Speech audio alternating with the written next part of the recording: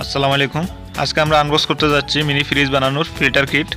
তো আমরা বক্সের ভিতরে দেখব কি কি আছে। তো যারা যারা এখনো আমাদের চ্যানেলটি সাবস্ক্রাইব করেননি প্লিজ সাবস্ক্রাইব করুন, আর যারা আগে থেকে সাবস্ক্রাইব করে রেখেছেন তাদেরকে ধন্যবাদ। তো আমরা বক্সটি দেখব বক্সের ভিতরে কি কি আছে।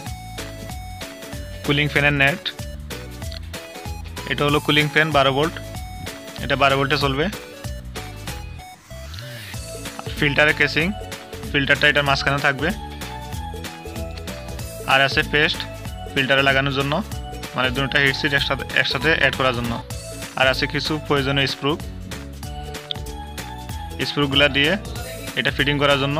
এটা হলো ঠান্ডা হওয়ার জন্য যে হিটসিটটা দরকার, এটা থাকবে ঠান্ডা সাইডে, আর এটা হলো গরম সাইড। বক্সের ভিতরে যা আছে সবগুলা নিয়ে একটা প্যাকেজ।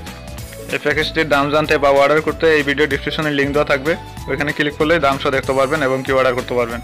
বা সরাসরি www.ripon150.com লিখে সার্চ করলে আমাদের স্টোর চলে আসবে, ওইখানেও দেখতে পারবেন বা অর্ডার করতে পারবেন। তো পুরো ভিডিওটি শেষ পর্যন্ত দেখুন, শেষ পর্যন্ত না দেখলে আপনি কিছুই বুঝতে পারবেন না। তো আমাদের কাছে পেয়ে যাবেন TEC1 12706 ফিল্টার, আর পেয়ে যাবেন TEC1 12715 15 অ্যাম্পিয়ারের, এটাও পেয়ে যাবেন। এখন এগুলা নতুন আসছে।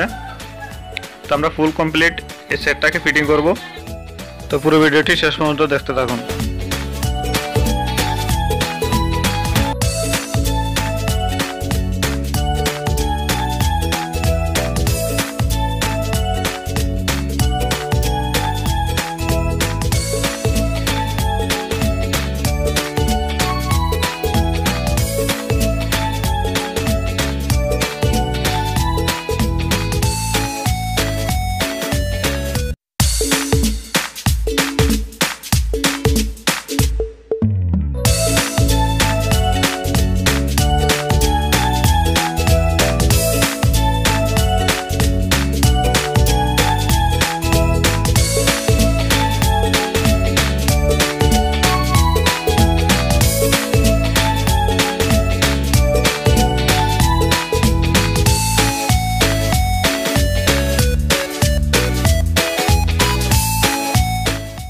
তো আমরা ফিল্টার আর কুলিং ফ্যানের তারগুলো একসাথে করে নেব, লালটা লালের সাথে কালোটা কালোর সাথে।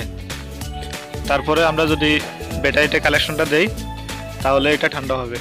ছোটো যে হিটসিনটা আছে এটা ঠান্ডা হবে, এটা আইস হবে। আর এরকম সিস্টেম করে আপনারা নিজেই একটি ফ্রিজ বানিয়ে নিতে পারবেন। এটা যে শুধু ঠান্ডা হবে তা না, এটা দিয়ে চাইলে আপনি ফিল্টার লাইনটা ঘুরিয়ে দিলে গরমও হবে, আবার চাইলে ঠান্ডাও করতে পারবেন। এটারই একটা দিয়ে দুইটা কাজ করতে পারবেন। তো আমরা পরবর্তী আরেকটা ভিডিওতে দেখে দেব কিভাবে একটি ফ্রিজ বানাতে হয়। আর এখন আপনাদের সামান্য একটা আইডিয়া দিয়ে দেই।